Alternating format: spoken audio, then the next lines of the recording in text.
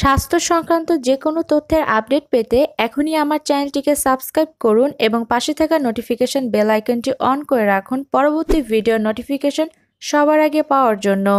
আমাদের দেশের সব গর্ভবতী মায়ের একই প্রত্যাশা, তিনি যেন একটি সুস্থ, সুন্দর ও ফর্সা সন্তানের জন্ম দিতে পারেন। এজন্য গর্ভবতী মা প্রচলিত সব নিয়মকানুন মেনে চলেন। তারা গর্ভ অবস্থায় নানা রকম সাদা খাবার খান এই ভেবে যে এতে তার গর্ভের সন্তান ফর্সা হবে। যদিও অনেকেই আমাদের মধ্যে শিক্ষিত, তারপরও ফর্সা বাচ্চার চাহিদা মনের গভীরে রয়েই যায়। বিশেষজ্ঞদের মতে খাদ্য নির্বাচনের উপর সন্তানের শরীরের বর্ণ কেমন হবে তা নির্ভর করে না, এটা নির্ভর করে তার বাবা মায়ের কাছ থেকে যে জিন পেয়েছে তার উপর। তবে প্রচলিত ধারণা রয়েছে গর্ভবতী অবস্থায় যেসব খাবার গ্রহণ করা হয় তার উপর বাচ্চার বর্ণ নির্ভর করে, এতে বাচ্চা ফর্সাও হতে পারে। আর আপনার যদি দৃঢ় বিশ্বাস থাকে এসব পুরাণ কথায়, তাহলে এসব সাদা খাবার আপনার খাদ্য তালিকায় যোগ করতে পারেন। চলুন ভিউয়ার্স, তাহলে জেনে নেই কি সেই খাবারগুলো। 1 নাম্বার, জাফরান দুধ। অনেক মহিলা গর্ভবতী অবস্থায় জাফরান দেওয়া দুধ পান করে থাকেন। মনে করা হয় জাফরান গর্ভের শিশুর গায়ের রং ফর্সা করে। আপনি যদি ফর্সা বাচ্চা পেতে চান তাহলে জাফরান দেওয়া দুধ পান করতে পারেন। 2 নাম্বার, নারকেল। প্রচলিত ধারণা অনুযায়ী নারিকেলের সাদা শাঁস গর্ভের শিশুর বর্ণ ফর্সা করে থাকে। আপনি যদি ফর্সা বাচ্চা পেতে চান তাহলে নারিকেল খেতে পারেন, তবে গর্ভ অবস্থায় অতিরিক্ত নারকেল খাওয়া মোটেই স্বাস্থ্যসম্মত নয়, তবে খেতে পারেন পরিমিত। 3 নাম্বার, ডিম। প্রচলিত ধারণা অনুযায়ী বিশ্বাস করা হয় যে যদি ফর্সা বাচ্চা চান তাহলে গর্ভ অবস্থার দ্বিতীয় 3 মাসে ডিমের সাদা অংশ গ্রহণ করা উচিত। তবে সত্য এই যে গর্ভ অবস্থায় নিয়মিত গোটা ডিম খাওয়া মায়ের জন্য খুব জরুরি। ডিমের অধিকাংশ পুষ্টিগুণ এর কুসুমের মাঝেই থাকে, তাই কুসুম খাওয়া বাদ দেওয়া চলবে না। 4 নাম্বার, কমলা। কমলা ভিটামিন সি সমৃদ্ধ, তাই শিশুর শরীরের গঠনের জন্য অপরিহার্য। গর্ভ অবস্থায় কমলা খেলে শিশুর ত্বক ভালো হবে।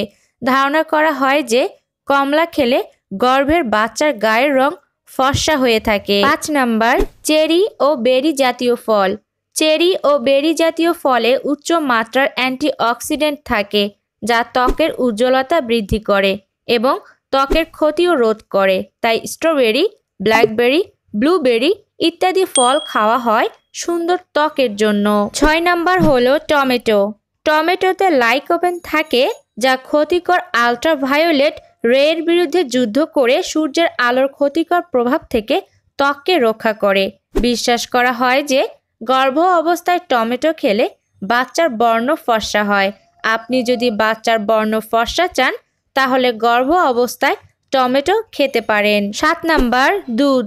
গর্ভবতী মহিলাদের দুধ পান করা অত্যাবশ্যকীয়। দুধ শিশুর শরীর গঠনের জন্য খুবই প্রয়োজনীয়।